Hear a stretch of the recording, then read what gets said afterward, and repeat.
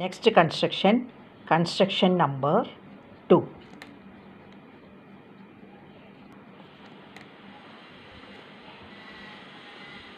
This is also a construction about the tangent. How to draw a tangent from one circle to another circle if they are concentric circle. Concentric circles, circles with the same center. So here I am drawing two circles with a different radii. So one circle from the center.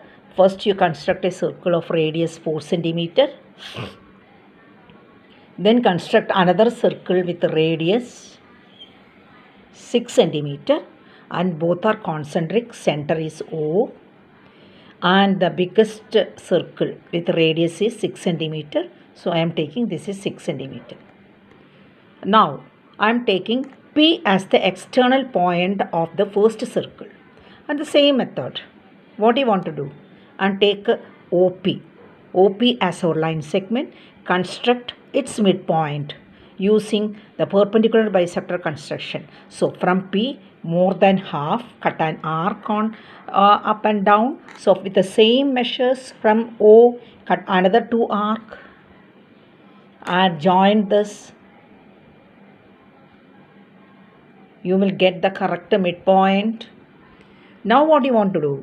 M as center with the MP as radius or MO as the radius.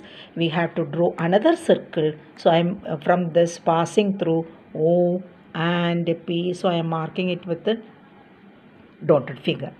Then it touches our first circle at 2 points T1 and T2. Join PT1 and PT2.